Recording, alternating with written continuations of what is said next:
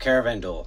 So after sitting in your poon for so long, we decided to go down the road. Only like, yes, we're on the move again. Here we go.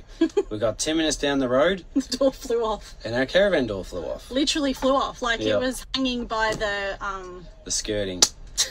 The skirting. So it was flapping. Dragging it behind us. The caravan door was kind of flapping about beside the caravan.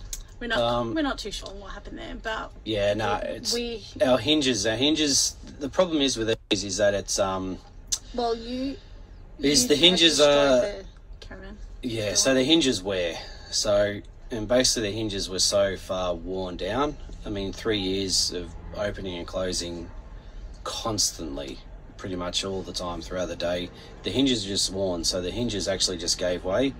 And but we were waiting on a new door. We needed a new door anyway because this one had reversed into a tree and broke the door anyway. We don't need to talk about that. It needed replacing, but it was just. I can blame you for that one, I reckon. Okay, whatever.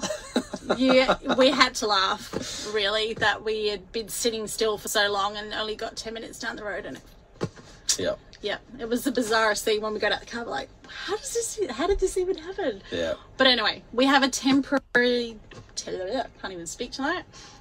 Temporary door on for now. Yep. Waiting for our door, but I think it's just arrived at the Burley yard, so. Yeah, we will be getting that on. Yes, we will be. And a little bit of panel damage fixed at the same time. Yeah.